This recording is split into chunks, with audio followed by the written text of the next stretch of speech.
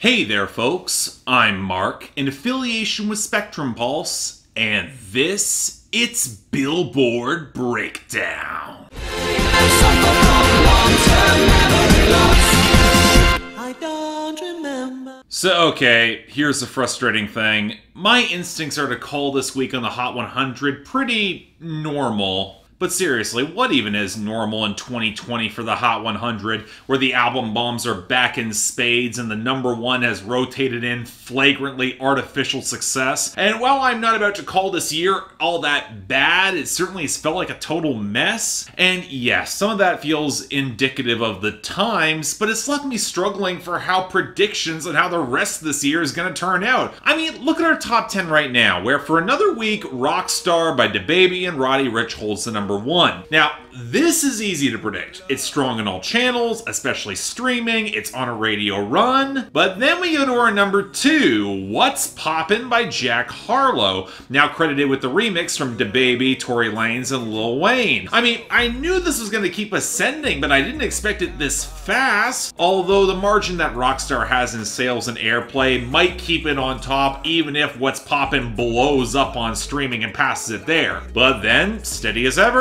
Blinding Lights by The Weeknd's at number 3. The sales are down, it's losing radio, but it had a good enough week on streaming, so it's relatively fine given the margins, especially in airplay. Now, what did surprise me a bit was the drop back for Savage by Megan Thee Stallion and Beyonce at number 4. I mean, it's weird, it picked up spots on the radio because the songs above it are collapsing, not because this is wound up particularly strong. And while I thought Rose's I'm in Beck remix would make a play beyond number 5 for St. John, a bad sales week and unimpressive streaming isn't gonna boost a good radio run. Now, what's a lot more telling comes in Say So by Doja Cat and Nicki Minaj holding at number 6, and Intentions by Justin Bieber featuring Quavo falling to number 7, because all the both of them really have is radio, and now that's tanking. Took it long enough. Now this opens up room for Watermelon Sugar by Harry Styles to actually break into the top 10 at number 8, thanks to a radio tear and surprisingly good streaming for a pop song. And I can see this holding for the next couple of weeks barring a serious disruption. But then there's Blueberry Faygo by Lil Mosey holding at number 9. It's also got the radio and streaming with just nothing close to real momentum.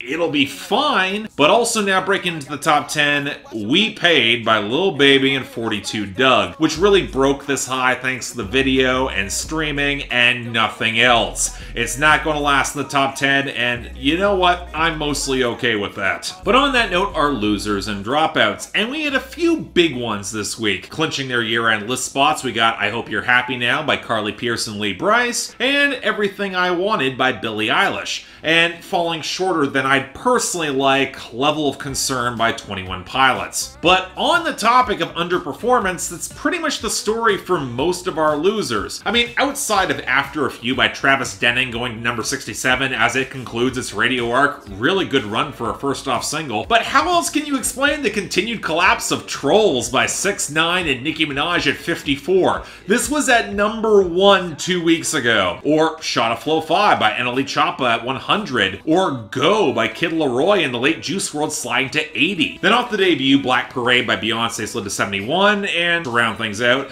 Believe It by Party Next Door and Rihanna finally looks like it's heading out at 85, another big underperformance, and X by the Jonas Brothers and Karol G hit 98. But I'll admit where I'm struggling here is with our gains and our returning entries. Yes, Three-Headed Goat by Lil Durk, Lil Baby, and Polo G, it's back because of the video at 68, but our gains here are a pretty weird group. I mean, for one, our country gains are More Than My Hometown by Morgan Wallen at 82, Done by Chris Jansen at 63, and Got What I Got by Jason Aldean at 52. Honest question, why are these the songs that Nashville thinks anybody wants to hear right now? I mean, I can basically say the same thing for the continued gains of Like That by Doja Cat and Gucci Mane up to 51. At least I get why Savage Love by Josh 685 and Jason Derulo is up to 31. It's got the sort of hook that never goddamn goes away. It's that annoying. But to round this out, oh god, Bang by AJR is up to 86 off the debut.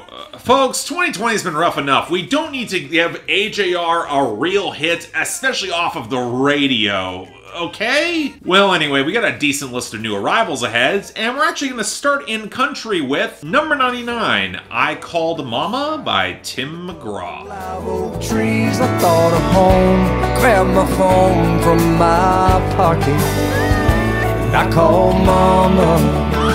This is actually the sort of song that I have more complicated opinions on it than I thought I would. Because on the one hand, it's exactly the sort of country song I like to hear from Tim McGraw. The textured guitars, the organic percussion, the plentiful pedal steel and organ to flesh out the melody. Tim McGraw himself, he sounds really good. And the message of cherishing your family for however little time you might have with them, especially in times like these, that's powerful stuff. The problem is that I've been listening to Tim McGraw for decades now, and there are a lot of parallels to his 2004 hit, Live Like You Were Dying. Maybe a little bit less self-focused, but it hits a lot of very similar notes. Now, the subtle, very quiet restraint of this, it is potent, but will I remember it in the same way as one of Tim McGraw's biggest and arguably best power ballads? I mean, it's tough to say, but either way I'm nitpicking. This is still really damn good, and his sense of sentimentality, it is part of his charm. So yeah, I like this. Check it out. Number 96, Rags to Riches by Rod Wave. Luxury, now we live luxury. Straight out that bottom, nobody gave nothing to me. You had to pick the song I like the least on the album. Really, Rod Wave? We're gonna go with this over I Remember? Really? Now, it's not like I don't see the appeal here. It's got the most basic and repetitive groove, and even if the bass beat is totally blown out and swamping the track, the hook is still catchy. But it's also barely a fragment of a song. One verse is not particularly coherent in its mo money, mo problems arc, and even if Rod Wave sounds okay, it's just a lot less than I know for a fact he's capable. Still, not bad, it just feels unfinished, and I'm disappointed he's choosing to push this instead of other songs. But on the topic of disappointments, number 93, Lovin' on You by Luke Combs. Loving on you. I feel that rush as you walk in a room. Well, alright, it's not the worst song on the album, but really, come on, Luke Combs, you're pushing this instead of 6 Feet Apart when that might be all the more prescient to these times? I mean, that's just a classic example of bad management. Yes, folks aren't really fond of quarantine songs, I include myself in that, but look at the state of the country. Sometimes they might help instead of an interchangeable love song that we know from Luke Combs before. Yeah, the saxophone sounds cool blended in opposite the saloon piano and the pedal steel, and while the hand claps sound really limp, and the vocal mixing on the final hook sounds really canned. I mean, it's an easy slice of neo-traditional country on texture alone, it's easy for me to like. But again, Luke Combs had a surefire home run. It's his management playing it safe, and I know for a fact he's better than this. Hell, even if this is fine enough, you want the prime example of one of his recent collaborators taking a real risk? Number 92, Stick That in Your Country Song by Eric Church. Get the whole world singing along, yeah. Stick that in your country song, yeah.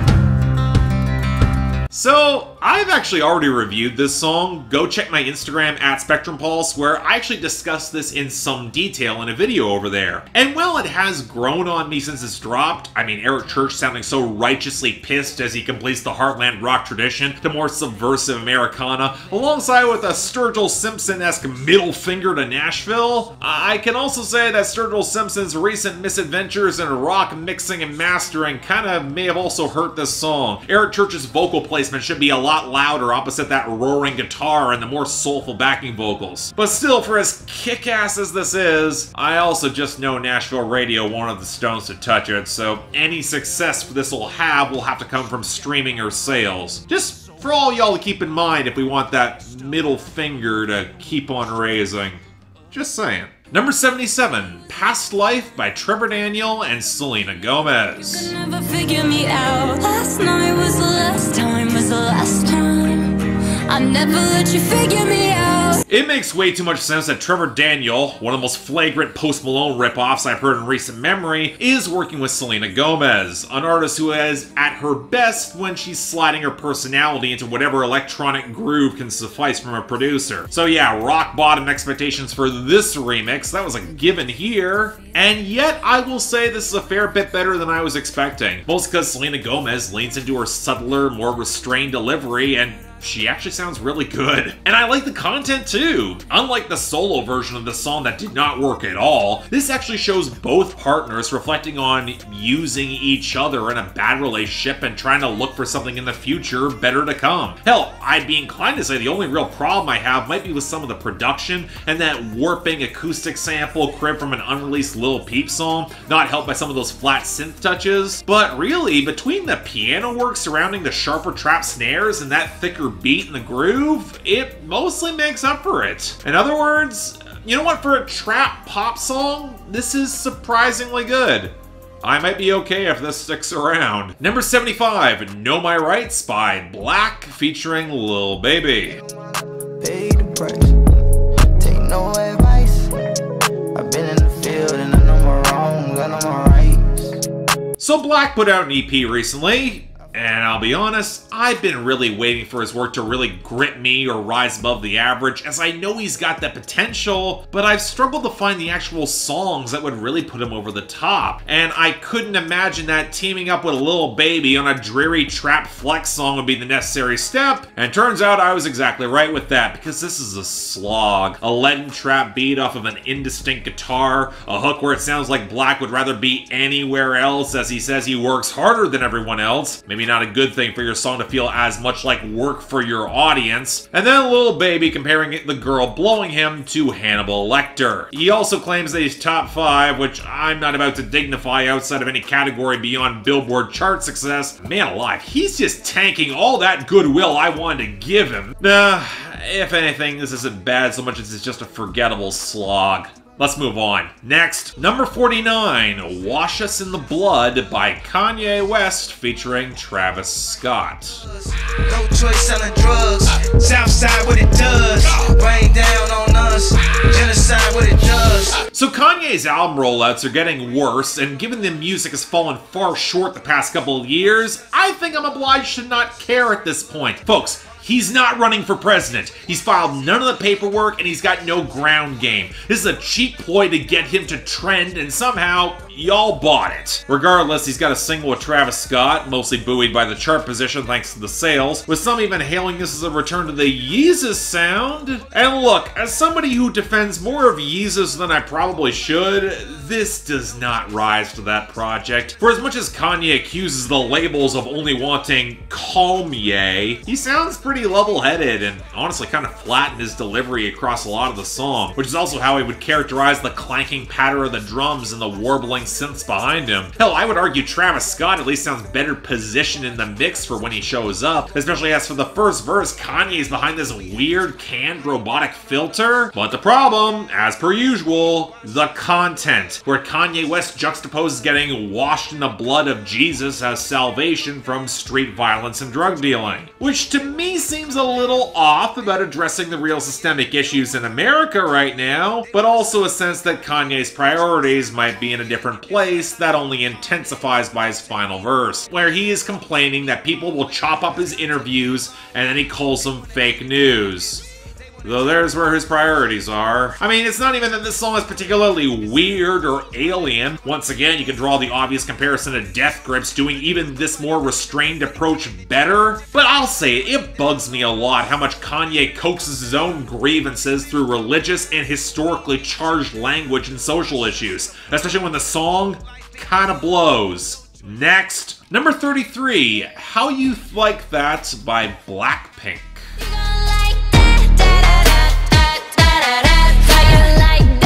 Look, I keep trying to find the inroad with BLACKPINK. I've heard a decent number of their singles, and given how much that collaboration with Lady Gaga didn't work at all, I wasn't sure what we were gonna get with this, and wow, this isn't good either. and it's actually pretty easy to pinpoint the two problems. One, despite having pretty decent chemistry with each other, and okay verses about building themselves out of a bad breakup, the hook is trying to lean into the look at you, then look at me flex, and I'm fairly certain that meme has been dead for years now. More to the point, they're doubling down on a lot of the obnoxiousness on that hook and post-chorus with these flattened squonks of synth that sound like teased out farts, and they've got nothing close to real impact, especially when BLACKPINK are just gonna reference themselves on the outro. I don't know, maybe the group is just not for me at this point, but even as an aspirational girl power song, it's just so aggressively annoying and not in the fun way. So yeah, I can't call this any good either. Especially when we can follow it with number 28, Girls in the Hood by Megan Thee Stallion. On my outfit, I don't text quick, cause I ain't thirsty. These bitches mad, they wanna hurt me.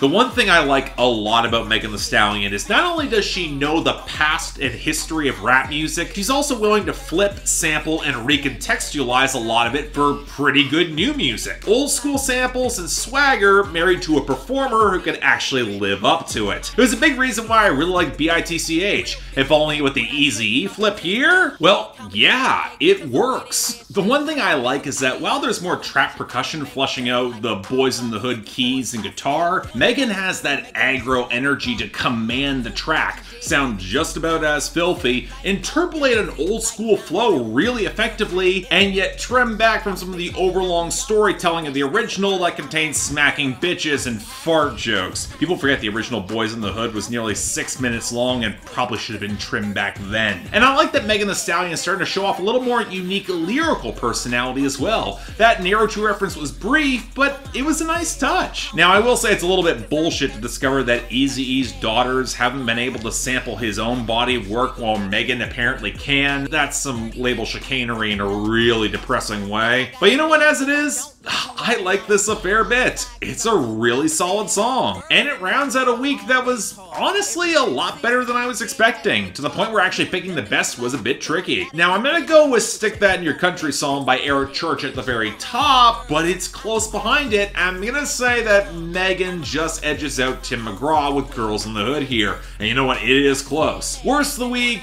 I'm gonna give BLACKPINK the dishonorable mention for annoying me with How You Like That, if only because Wash Us in the Blood by Kanye West and Travis Scott just hits the worst. Because for everything that it's trying to do, it either underperforms or it fails. Now next week, it looks like we're gonna get a posthumous Pop Smoke album bomb. Maybe. Stay tuned for that. Who knows what's gonna happen there. But until then, I'm Mark. You're watching Billboard Breakdown, affiliated with Spectrum Pulse.